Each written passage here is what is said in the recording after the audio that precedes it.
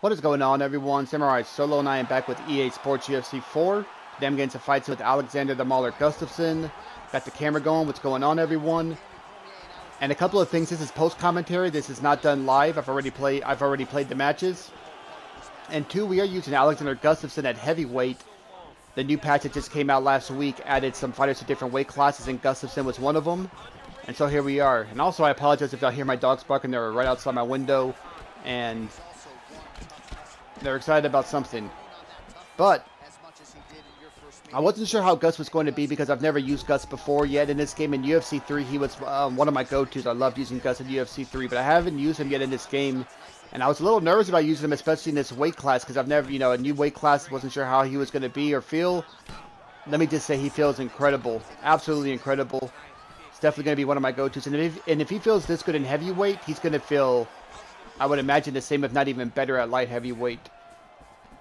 But yeah, for this first fight here, we were faced off against DC.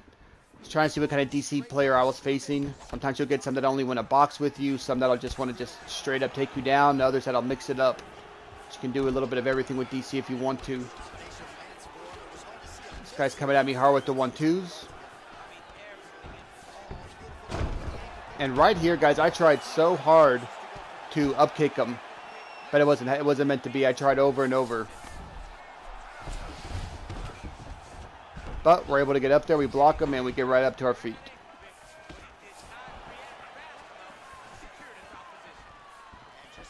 So I know he kind of wants that clinch as he's been doing that, so there it is. He goes for it right there. We slip hook him. Hit that body. And I like that Superman jab. It actually covers more distance than I thought it would. It's not too bad of a punch to use here in there to catch guys off guard. And man, he is just really throwing that 1-2s out at us. Look at that. Hook rocks him though.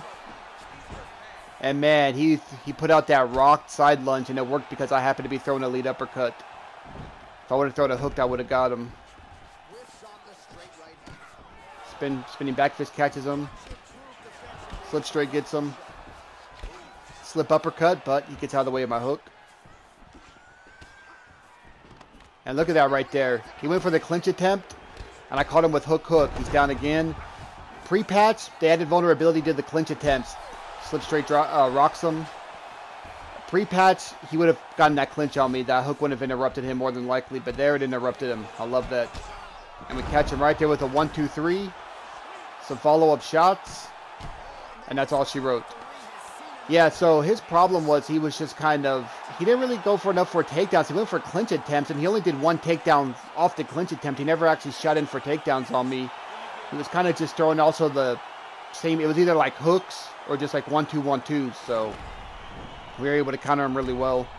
And then we just get him there with that 1-2-3, and that's it.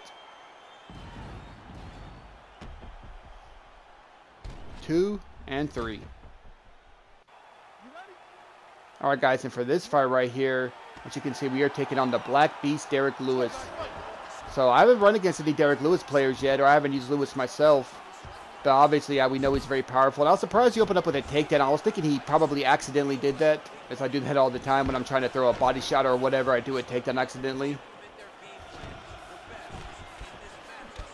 So one thing I don't want to do with Lewis is firefight with him because of his power. Yep, land that uppercut. That uppercut is 4-star uppercut for Gus. Yeah, I said that Superman jab has nice range, but not that nice of range. I fall short again on my back fist.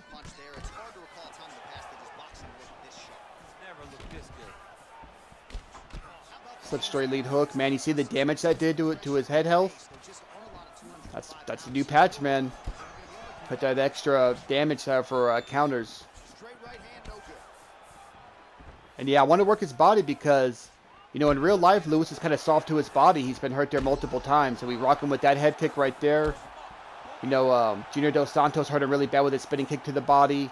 Travis Brown hurt him multiple times, I think, with front kicks to his body. And Alexander Volkov also hurt him a couple of times to the body. So I would think Lewis might have maybe bad body health in this game, but I don't know what the rating is, so I haven't checked out for Lewis. And spinning elbow catches him there. And man, we're doing a good job hitting that body. Fall short on that hook though. Thought he was going to step in.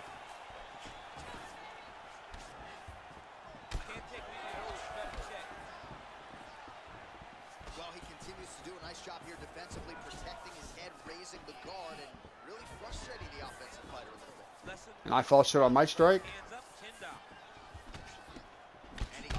Man, nice job there. I should have stopped throwing right there. I thought I can get another quick 2-piece off, and I paid for it.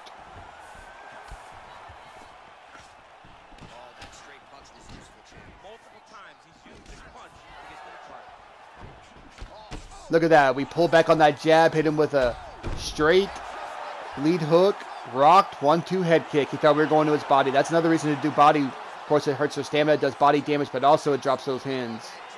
And that's what set up that knockout right there. Yeah, you can pull jabs and straights if you're out of range of them. But if they're too close to you, they will land if you pull back. Foot to the side of the dome, and that is it.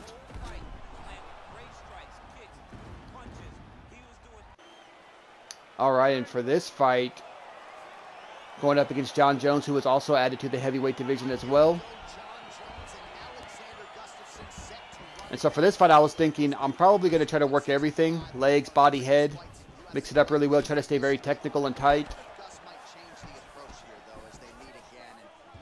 Because again, I don't know what this Jones player wants to do. Does he just want to strike? Does he want to grapple? Does he want to clinch? Does he want to, you know, mix everything up? We don't know yet, so...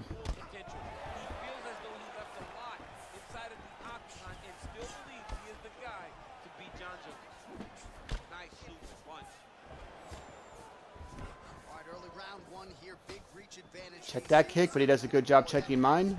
Yes, he has to maintain distance. He's the taller guy. So every time his opponent tries to enter, he's going to have to take something on the way inside.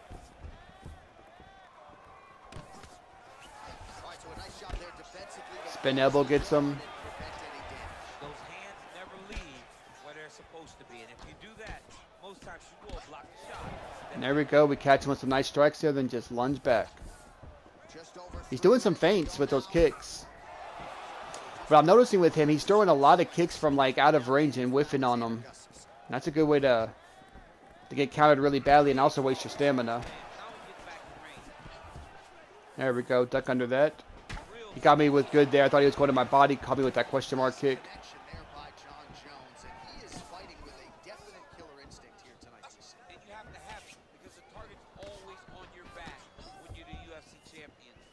I'm just taking my time here, letting him throw these kicks out and miss.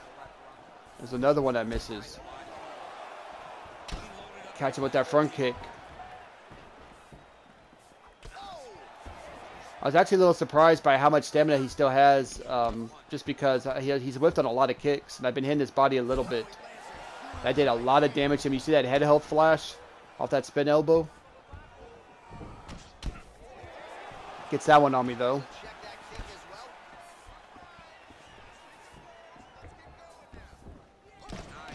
I'll take that trade off. He can have that lead leg kick. We land on 1-2. I missed on my body kick there.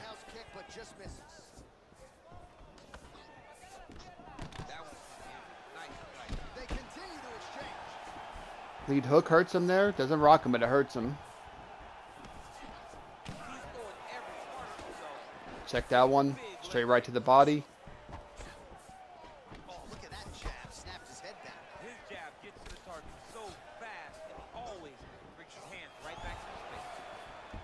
Sure, y'all can hear my dogs barking again. One of them at least.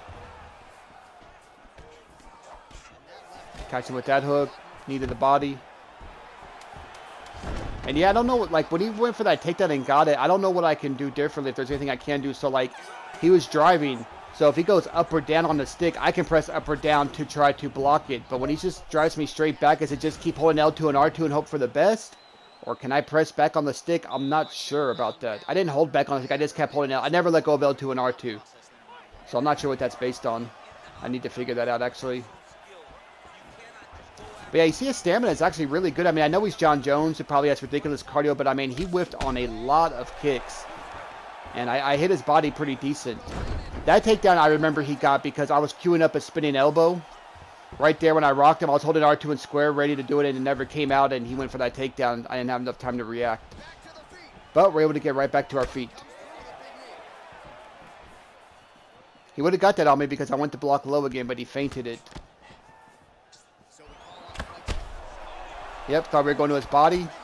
Lead hook, straight right, rocks him. See, now the head health is starting to hurt him now. It's starting to catch up to him. Because I don't think we got a rock in the first round. I get a little too overexcited right there. I should have settled down. And I get taken down for my troubles. But we're able to block that. Sprawl out. And I was just going to stay here until the ref stood us up. But then he went for that guillotine, missed it. You see my grapple advantage is huge. And we're able to get to our feet. Of course, land some knees to the body here. Hurt him. Let's back away.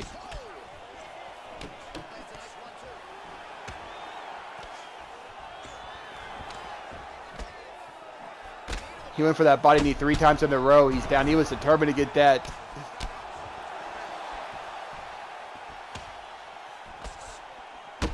Left hook drops him.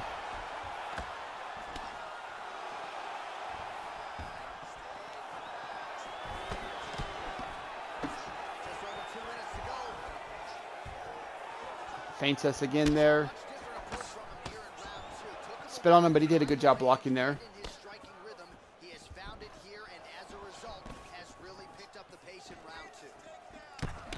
I faked that body shot. We caught him with a couple strikes upstairs, but I don't think he really bit. I think he was about to throw something. We interrupted him. Good job. He got me there. Oh, and now 1-2. Catches him. And we're able to get him out of there. I actually thought he was going to recover, especially when he swayed my strike. But it wasn't enough. We did too much head damage to him. Yeah, he was about to throw something there. Not sure what. We'll see if the replay shows what the replay looks like, if we can tell. But we just interrupted him with that sharp 1-2, and that was it. Let's see that again. It's hard to tell. Maybe a flying knee? Not sure. I'm sure a kick of some sort. That's what he had been doing a lot of. Yeah, it looks like maybe a flying knee. And yeah, for this fight here, we are going up against Tyson Fury. And my thought process with this fight was like, I probably might need to take him down. But I was like, also, every fight starts on the feet. Let's box. Or kickbox, of course, for Gus. Let's stand up a little bit with him. Work our strikes. See what he presents to us. And if we need to take him down or clinch him or whatever, we will. So obviously, I don't want to firefight with Fury. I want to use my head movement to try to make him miss. I haven't used Fury in ranked yet, but I've used him in blitz battles. And man, his range is just ridiculous. It's insane. It can be really overwhelming actually to put up with, because there's spots where he can hit you, but you can't hit him. Even if you pull your slip or pull back on his strikes and try to counter. Catches me with that overhand, so I throw that push kick to the body. That's what I got to be careful of. I thought that overhand was coming, so I was sliding over there, but I was holding block just in case. And yeah, I'm trying to work that body.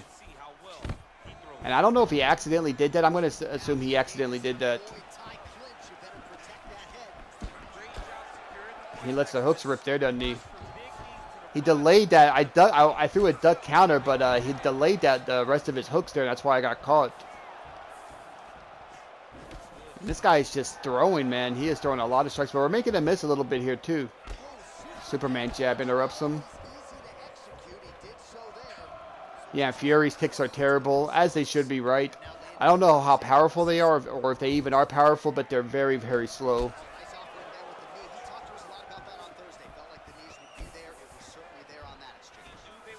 And also, he doesn't have a head kick, so if you see his leg, a kick coming at you, it's going to either be to the legs or to the body.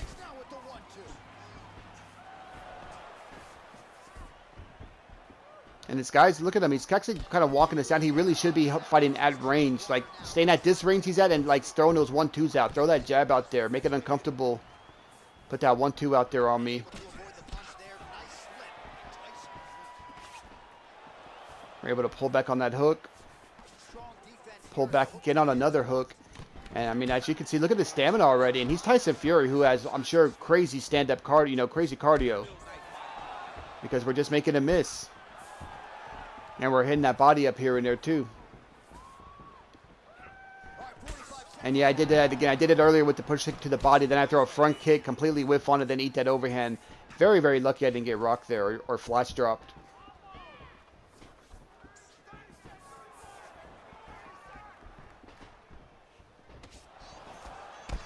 There we go. Hit a hard body kick there. Pull back on that lead uppercut. Get out of the way of his overhand. Hook to the body. Quick jab upstairs and a straight right to the body. Great round for us. So at this point, I was thinking like, okay, you know what? I can stand with them. We can stand up and have a stand-up battle here. I don't need to look for the takedown or anything like that. And look, like I said, look at that stamina difference. He lunged back out of the way of that 1-2. Slipped straight that jab. And he goes for a takedown again. I don't know if he accidentally did that. Out of instinct, I stop it. Hit some body knees. Break away. And look at that. We get a double rock there. I landed my back fist, but he landed his overhand. So we were both in vulnerability states. And both got rocked. That was pretty crazy. We make him miss that overhand, but we eat that uppercut, but that's okay. Body hook falls just a little short, but his uppercut might have caught me too if I would have been closer also.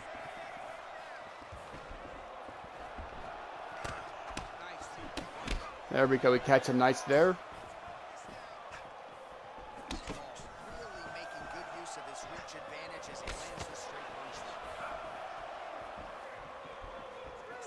And yeah, look at him, man. Oh, there we go. Catch him to that knee.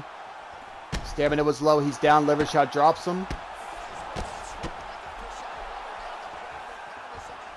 Boom. Spin elbow as he tries to throw a body kick after just being dropped. While against the fence, not advised. If you get rocked and put on the fence and they break off you, you got to circle off that fence. You cannot try to fire back because your head health is still going to be low. Not a good idea. And also he threw a body kick with Fury. Right at, I mean, at that close of a range. Maybe he thought I was going to back away, but still. And you see the spin elbow finishes him off. But all right, guys, that's going to do it. That's 4 fights with Gus. Like I said, he is incredible. Try him out at heavyweight. He's great. But that's going to do it for this one. I do appreciate y'all watching. I will catch you all next time. I hope you all have a great day. Stay safe. Take care. Peace.